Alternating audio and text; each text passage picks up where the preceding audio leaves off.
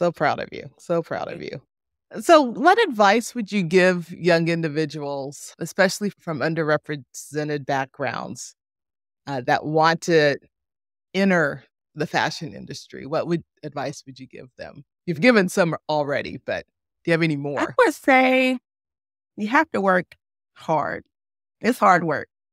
I think that a misconception that my students might have when they come into this program is that it's going to be, oh, glamorous. I'm working in the glamorous industry and everything is always fun and exciting. And they need to know that it is a lot of hard work.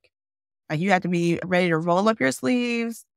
You know, a fashion show is beautiful, but do you know how much work goes behind planning and putting together a fashion show? You have to be ready to work really hard and think outside of the box. Don't be afraid to do things that haven't been done before.